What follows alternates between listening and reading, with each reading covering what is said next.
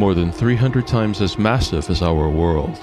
Surrounded by radiation belts millions of times more powerful than any to be found around Earth, and capable of shorting out even the most armored of electronics, spinning at well over 45,000 kilometers per hour, racked by storms as old as centuries, bigger than our entire planet, with winds that howl at hundreds of kilometers per hour.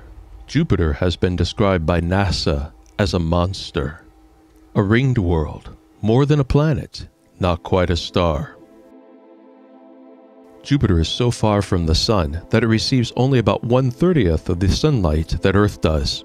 And yet, due to its size, it manages to reflect so much sunlight that it is one of the brightest objects seen in the nighttime skies of our world. In every way, it would seem that Jupiter predominates our solar system. It is perhaps no wonder that though this world is such a daunting place, a vast behemoth of a planet, surrounded by unfathomably strong radiation belts and enveloped in a massive vortex of gravity, that we humans, ever driven by a need to push boundaries and peer into the unknown, would inevitably come to visit this world again and again and again. And to date, the most recent and most advanced venture has been the Juno probe, the first probe to attain a polar orbit over another world. And Juno, more than any probe that has gone before, was meant to open our eyes to this strange and hostile place in our solar system. The spacecraft that launched the Juno probe left Earth on August 5, 2011, but it is a long way to Jupiter, a journey that took 5 years and required one pass by Earth 2 years later to attain a gravity assist, allowing the probe to make its way to the outer solar system. And not since the moon missions has there been such a testament to the ingenuity and determination of humans to discover the story of the stars. Juno looks very different, especially for a probe meant for the outer solar system. Its 3 enormous solar panels are the largest ever equipped on a planetary probe. Probes destined for the outer solar system are usually equipped with small nuclear reactors, because so far from the Sun, there is a lot less light from which to make electricity. But Juno's 3 large wing-like solar panels also help serve to stabilize it, as the probe makes its way around the enormous gravity well that surrounds Jupiter. Juno fell into polar orbit on July 4, 2016. A polar orbit means it orbits the planet vertically, though its orbit is quite elliptical. This allows the Juno probe to make very close passes to Jupiter to carefully study its gravity, magnetosphere, and possible water content. And then the orbit takes Juno far away from Jupiter to the edge of the Jovian system, which gives the probe opportunities to study Jupiter's many and varied moons, along with the changing structure of its magnetosphere and its interaction with the radiation belts that surround the planet. Jupiter's magnetosphere is enormous. Earth itself has a very powerful magnetosphere. It protects our atmosphere and keeps us safe from both solar and cosmic radiation. But our magnetosphere is utterly dwarfed in comparison to Jupiter's. The magnetosphere of Jupiter is so immense that it stretches all the way from the Jovian orbit to the orbit of Saturn, almost 650 million kilometers away. And the power of the magnetosphere can be translated into sound. This allowed NASA scientists to actually hear when Juno crossed into Jupiter's magnetosphere.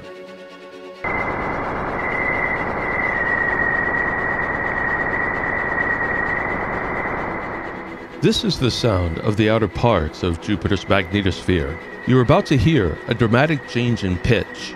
That is the bow shock, the exact place where Jupiter's powerful magnetosphere blocks incoming supersonic solar wind. Just there, that is the sound of the solar wind crashing into the outer magnetosphere of another world. Data captured from this event will supply NASA scientists with essential information for understanding the structure and workings not only of Jupiter's magnetosphere, but our own.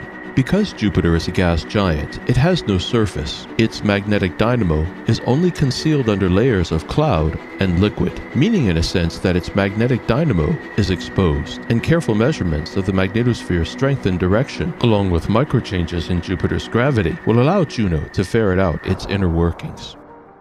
Juno follows a remarkable orbit that takes it within 5,000 kilometers of Jupiter's clouds. That may not sound all that close until you understand just how big a world Jupiter is.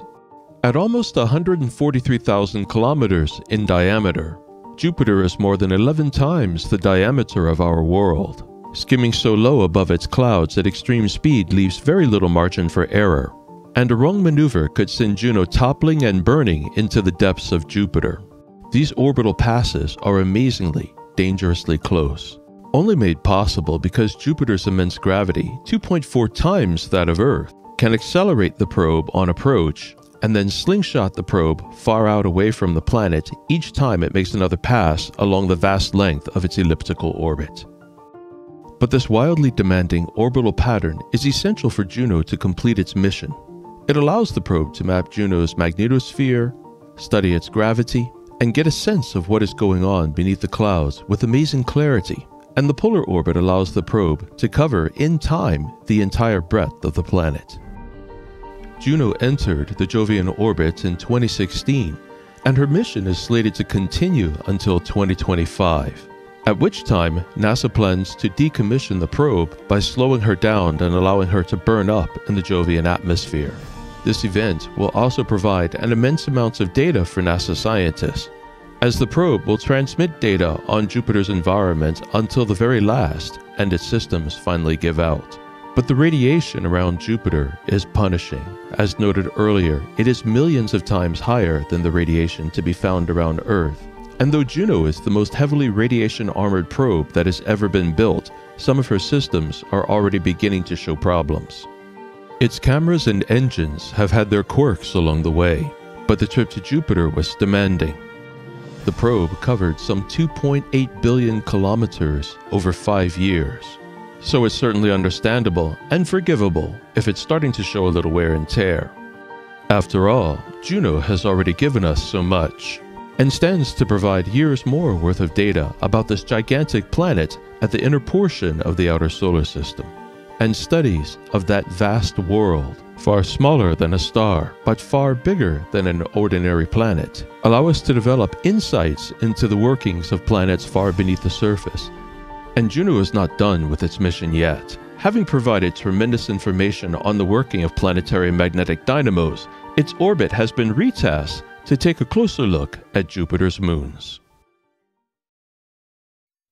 Thank you for venturing into the cosmos with me in this episode of Sky Story.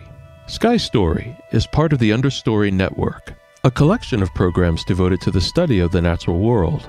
In Microstory, we study the invisible world of the very small. In UNDERSTORY, we examine natural history and issues of conservation. And in Sky Story, we look beyond Earth and explore the cosmos. There will be many more episodes, so to keep abreast, please take a moment to subscribe, and don't forget to hit that like button.